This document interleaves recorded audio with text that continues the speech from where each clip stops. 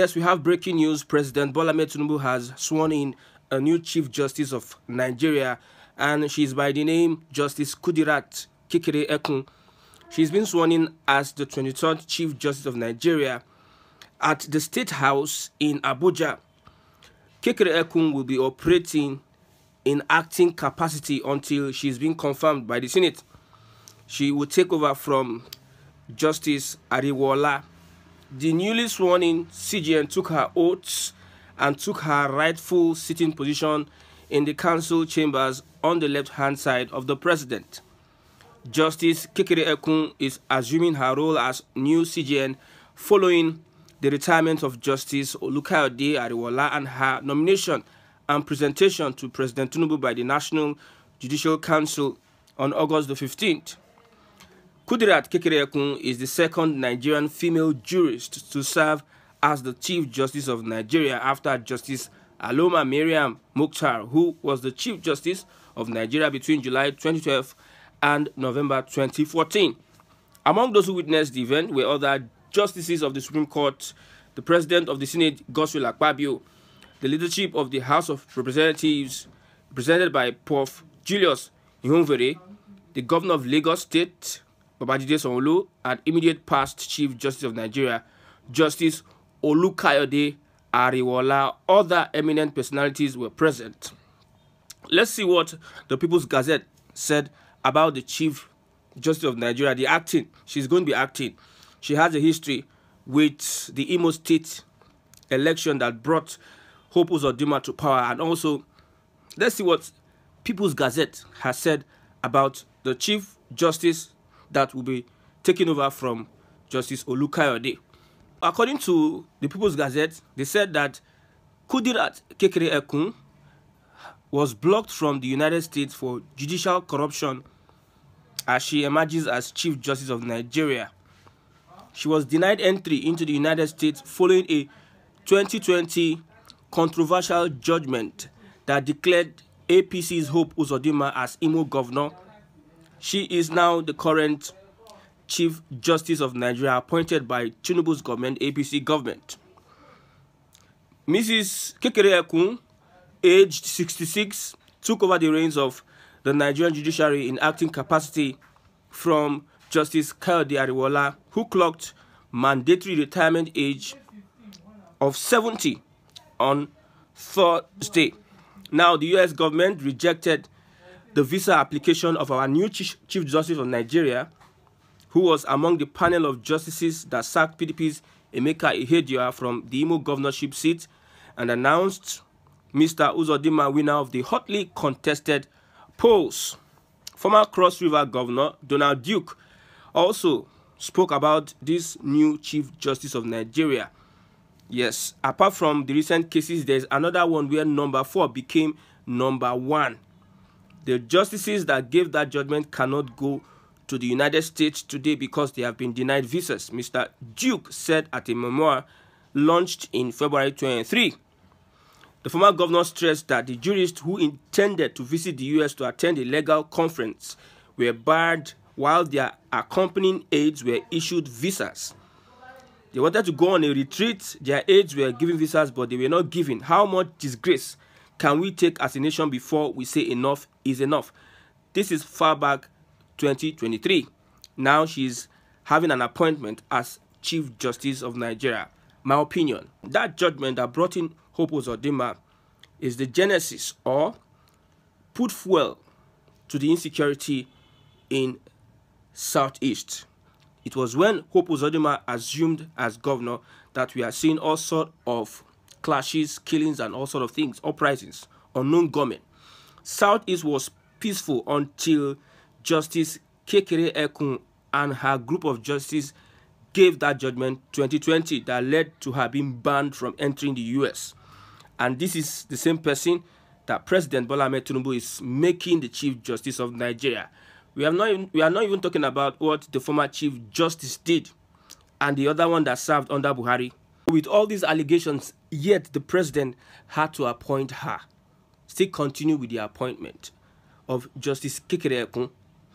Even APC supporters were just bragging that she will show obedient supporters, shege. What does that imply? When a Chief Justice of Nigeria that is supposed to be unbiased is being seen as somebody that is going to be biased before even appointment, and she has this record of corruption under her name. Somebody said that apparently all you have to do to excel in Nigeria politics is to have a profound record of corruption. That's exactly the legacy these old men and women are laying. That's the question I'm asking. What is the legacy this man that is going out, Ariwola, has laid, and what will be the one that Kekere Ekun will lay? Look at what happened in the Southeast. The insecurity in the Southeast is being caused by the judgment passed by this woman, because Uzodinma has become a thorn in the flesh of Imolites. The Southeast was a very peaceful place until we saw the judgment, the kangaroo judgment that brought in Hope Uzodinma. They had political tensions. No place is now safe in the Southeast. This is the legacy this woman has brought in, and still this government went on to appoint her because she's serving an interest. Nigerians are rejecting her, but the government, which claims to serve Nigerians, is appointing her.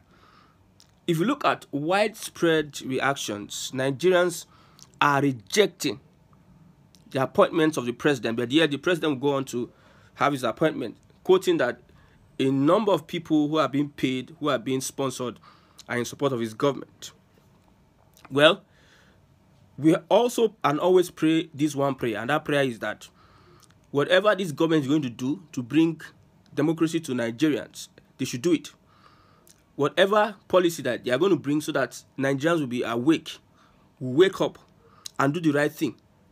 There's a right thing that needs to be done by Nigerians. The Nigerians have not gotten to that edge yet. They have not been pushed toward enough. Nigerians are still afraid to come out and defend for what they believe in, if they really believe in that thing. If we can have all these things and all these people being imposed on us and we do nothing, then it means that we are subscribing for dangerous days ahead. The INEC also is already a write-off. INEC is a write-off. No iota of trust in INEC. The judiciary, with the outgoing of Ariwola and the incoming of Kekere Ekun, there's no trust. Anything APC touches, it destroys. Anything APC lays its hand on, it destroys. And we know for a sure that, like I used to say, somebody was abusing me on the comment section that I said, Tinubu is a politician. He knows how to play his politics. He knows how to play corrupt politics. And strategizing these people in the place of the judiciary and INEC and every other parastatal that will ensure that he becomes president 2027, it would be his priority against any other wish. If you like, be hungry and die as a Nigerian. If you like, don't have anything. If you like, can't feed your family. If you like, don't have jobs. That is not his business. But his business is to fix himself politically, which he is doing. And this is one of it. Nigerians are looking and they are folding their hands. Nothing is being done. One of the reasons why I'm advocating that Nigeria go regional is because some people will be willing to do a particular thing. Some other persons will rise up in their numbers because of tribe and want to stop them. Somebody is asking me, why am I advocating for Nigeria to split? I have told you, I'm repeating it again. If we all agree to come out for a protest and there are Igbos there, some unfortunate elements will come up with a propaganda that Igbos want to destroy Nigeria.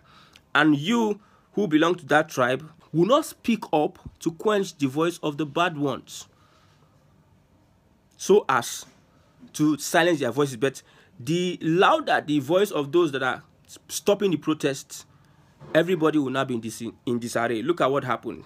Igbo must go. Some well-meaning Yorubas did not really speak up. Some leaders did not speak up. They kept quiet. They kept quiet and didn't say anything. So what do you expect? What do you expect? If Nigeria is working regionally and a region wants to go for protest, nobody is stopping nobody. The Yoruba will not stop the Igbo man. The Hausa will not stop the Yoruba man. The Igbo will not stop the Fulani man or Hausa man from protesting. So that is the reality that we are facing today. No much talk. No matter what. Lies cannot overcome truth. Good will always overcome evil. Let me speak it to your ear. You that are supporting evil, you are supporting an evil government that is destroying your generations and generations unborn. No matter what, at the end, good will overcome evil. No matter how long lies travel, the truth remains the truth.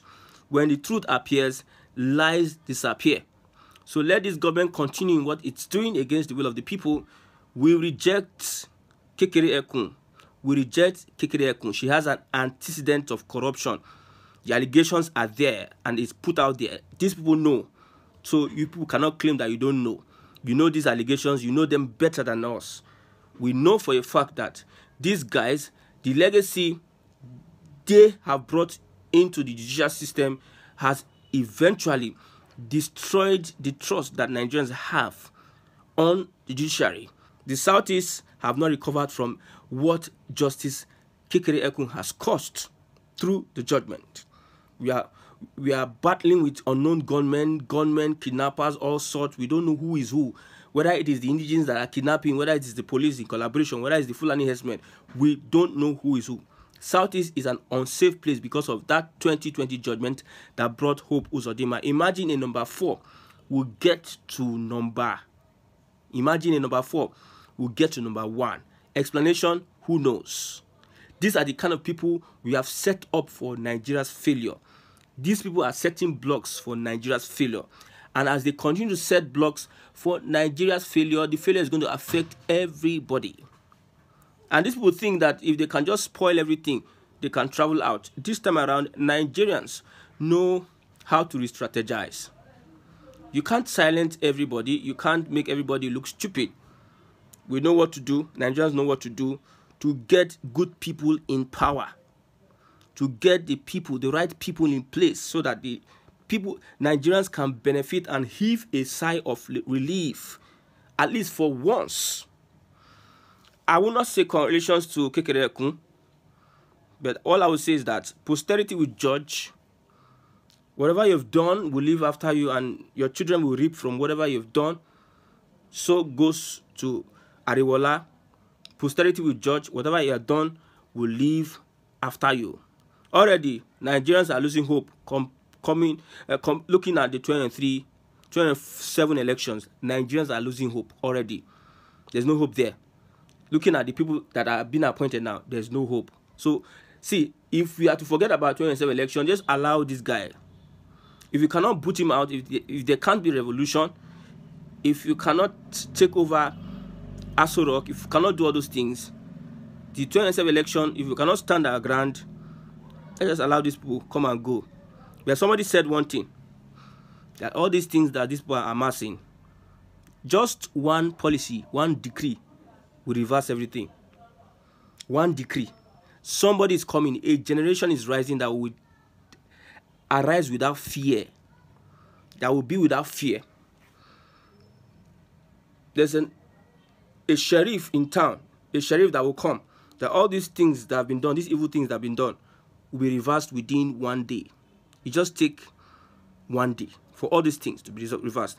Continue destroying the Nigerian trust in a Nigeria.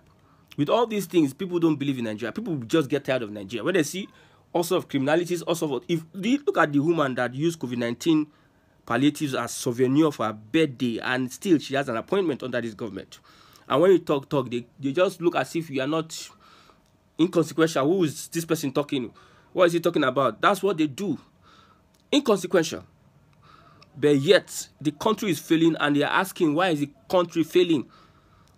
The politicians have destroyed the country, and the same politicians are asking Nigerians to contribute to their country, where it takes two to tango. If the citizens do their part, why can't the politicians do their part? Why are they sabotaging democracy in Nigeria? It's a shame that we are where we are today. But one day, everybody will answer their father's name.